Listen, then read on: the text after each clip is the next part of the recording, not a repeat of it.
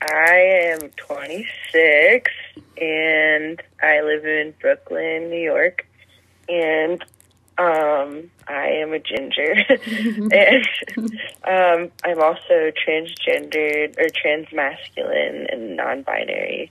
Like for you, what are some important parts of your identity?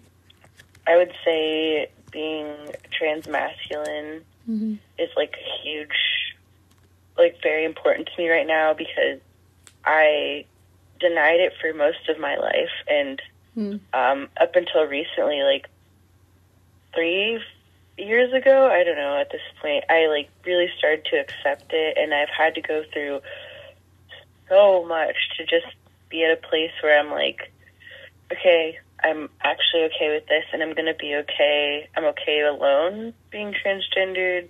Like, I'm okay. I can breathe. Like, I can actually physically transition now, and I'm still okay. And, oh, wow, like, I actually have support. I wasn't expecting that, you know? It's like, and I've got a trans woman wrote this. She said, she said, I am not a woman trapped in a man's body. I'm a woman trapped in a world that's policing me to stay in a body that makes me uncomfortable. And I really related to that because I have never felt like I was born in the wrong body, and I don't feel like a man trapped in a female body. Like, none of that feels right. It just, like, for me, it just feels like I just need to make a couple of edits, I guess, or,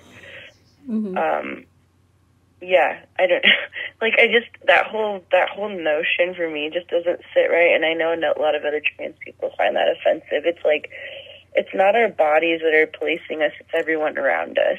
Yeah, ideally, I had an appointment like 4 months ago with my doctor, my primary care doctor, and I talked to her about all my concerns with T, and she's an amazing doctor, and she, like, basically squashed all my fears and just, like, normalized it, and I was like, okay, I actually think I'm ready, like, after so long of, like, watching videos, like, truly since I was in high school, you know, like, watching videos and reading and asking trans guys how it is, like, I finally was like, fuck, I'm gonna do it, and I, like, called my mom, and my mom cried. She was so happy and like, in a good way. She was, like, happy, crying, supportive.